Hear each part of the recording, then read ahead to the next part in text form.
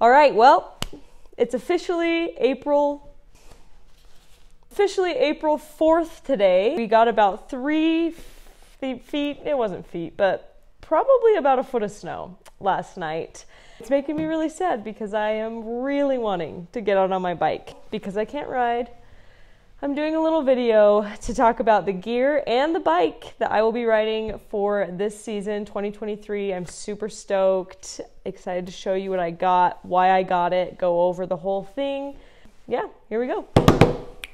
Start off, got a few things in front of me. I just got this POC Cortal helmet, really excited for this one. I hear great things about it. A lot of my friends ride with this. I got these 510 Hellcats on Jensen USA for $35. They were on sale. And when I see a good sale, I just have to do it. For the main event, we're going to be talking about the bike that I'm choosing to ride this year. So without further ado, let's show you what I got.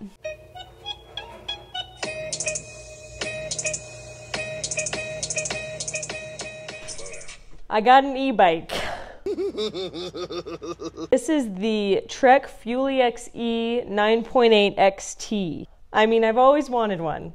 I didn't always know if I wanted one for like my daily rider, but after Trek came out with this, I saw it and I think it is just, it's so clean. What drew me to it is that it is pretty lightweight for an e-bike. I have a review on the Trek Rail that bike weighs like 55 pounds and you can tell. It's really, really hard to get into the back of a truck. This I can put into the back of our truck just like a normal bike. I can put into the back of our truck just like a normal bike. I can put into the back of our truck just like a normal bike.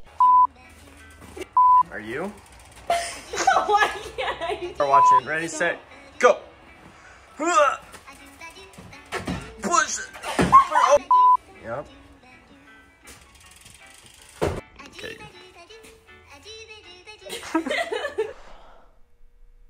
Alright, as far as the build goes on this thing, it is the Trek Fuel Exe 9.8 XT coming in right at $8,700. This has the full Shimano XT drivetrain on it, as well as kind of all the carbon goodies that come with these. We have the Race Shop Limited Bontrager carbon bars, carbon frame, and the Bontrager carbon wheels. The bars are kind of cool. It's this integrated look, so there's not really like a separate stem and bar connected. It's all kind of one. So I don't know. We'll see how it goes. As far as suspension, we have the RockShox Lyric Select Plus up front with 150 millimeters, and then the RockShox Super Deluxe Plus at 140 millimeters in the back. The motor. I'm not going to pretend to know that I know everything about e-bike motors because I don't. I've done research on things. I don't know like exactly what motors are in certain bikes and not. I will compare this probably to the Trek Rail that I have done a review video on just because that's kind of what I'm most used to, and that has like a Bosch motor. So it is a little different than this one.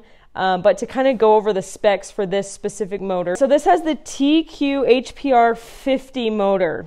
This has about 50 Newton meters of power and about a 360 watt hour range. So what that means is it is not putting out as much torque as some of the other bikes on the market, but that equates to less heavy bike. This is the lightest motor on the market right now, coming in just over 4 pounds. To keep kind of that weight low, it doesn't quite have the torque and get up as some of the other e-bikes that I've ridden, but I kind of see that as a pro. It's not like a quick jolt, like it's a very easy like ride-in as you're going.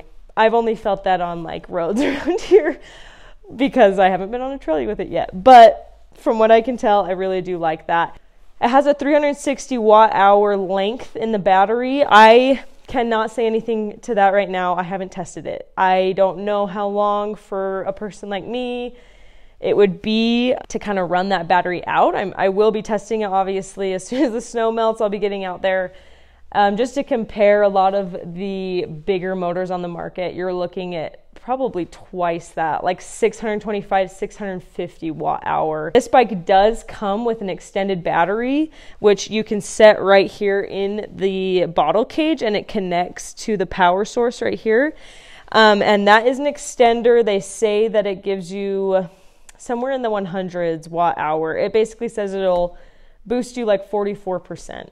So I don't see myself going that crazy with this and doing like a ton of miles, but I will report back later when I do more of a ride and review with this as far as the motor and how I feel like it's performing battery wise and things like that. All right, oh my gosh. Here's what it is going to look like when you turn it on. It's a very, very nice, I love this integrated portion of the bike. Like, this is flush on the frame. It looks really sleek. I really like that. So here you have your kind of how fast you want to go with the motor. So you can click up if you want. So we'll go all the way up. You can see it has the 3 lines, and then if I click down. So good, better, best. Not really, just not a lot of power, a little more power, a little more power. This is just kind of like your trip, number of hours it's been ridden around the block, 0. And then my battery. I haven't charged it yet from the store. I'm kind of waiting for that to go down all the way. But this is what your screen will look like on the front here, and then a very sleek kind of integrated for your thumb. This also comes with a Trek app called Trek Central that you can connect to the bike. So we're going to go into Trek Central here, and I'll turn the bike on. And in here, it'll basically just connect to Bluetooth. So I'll reconnect the bike here. It shows it's connected. This is really cool because you're able to see the battery life that it has left. Range estimates are really nice. So like if I'm on the high end, it looks like I'll have 14 miles left if I'm using the highest power, or about 25 if I'm using eco. The other things, I can connect a heart rate device. It looks like it says recommended pressure. So if I wanted to come in and see this recommended pressure for my PSI, are options to get like the shock whiz and things like that set up to this, so that you know exactly where you're at on your bike, which is pretty cool. Odometer, looks like I've gone about 8 miles, so 15 minutes. Okay, so if you hit this Let's Ride, you can basically record a ride if you start one, and it will show you where you're going. They have a whole history thing on here about like recorded rides and things like that. Haven't tried it. I use Strava, so I don't know if I'll really be getting into that too much. Tune your motor. This is pretty neat. So there's default settings, obviously, that come in the bike. So right now my eco mode is set. This is just default. This is my max power I'm going to get with it. My assist percentage, pedal response is gradual. You can tweak these as you want, as you wish. The high is obviously going to give you the max power, but if, say, I wanted more of a quick response, I could totally edit that and move it up to being a little bit more quick. For now, I'll probably just keep everything at default until I can actually ride it on a trail and see where I want to be with things. And then navigation, it does give you an option for kind of seeing where you're at. So there we are, Salt Lake City. I use Trail Forks. I don't know how well this does with trails and things like that. And then just kind of everything over here. You got your pressure calculator, so it shows your rider weight and kind of rear suspension, where it should be rebound wise, spring, front and rear tire. So this is all really good info to have. Somewhere to keep it at least, which is great. And then, like I said, motor tuning, that's kind of what we saw before. I think the biggest thing is the tune your motor and probably the range estimates. So why I bought this bike? There's a lot of reasons. First, where I'm at in my life right now, this kind of fits well. for me. I've done a lot of racing in the past, not a lot. It's been less and less as I've kind of become a mom. I don't really want to get hurt. Did a couple races last year. It was fun. It's not something that I'm like dying to do though. So I knew that racing wasn't totally in my future. So I figured, you know, might as well pick up an e-bike. The other main reason is I have a 2-year-old and this is like prime year for him to sit on front. We use a Mac ride.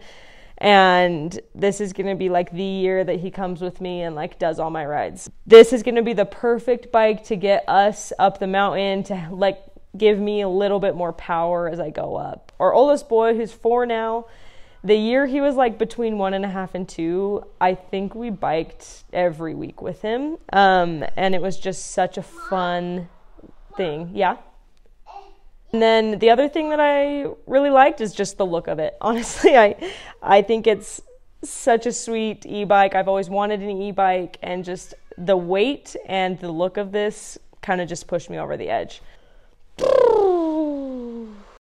Okay, I wanted to do a quick weight comparison between the Fuel Exe and my husband has a Trek Remedy 9.8. Very similar build, I guess, as far as carbon frame, carbon wheels, carbon bars. It's similar to this, just obviously without the motor, and the wheel size is a little different, but it's all very scientific. Not really. It's just kind of like I'm curious what their weight differences are. So let's weigh this Fuel Exe.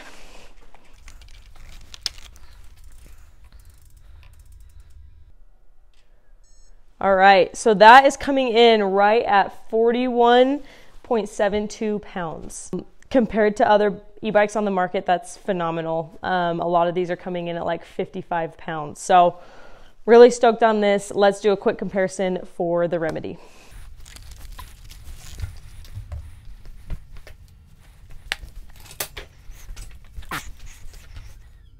Got the Remedy 9.8 with the little kids bars on there, so not totally accurate, but we'll try.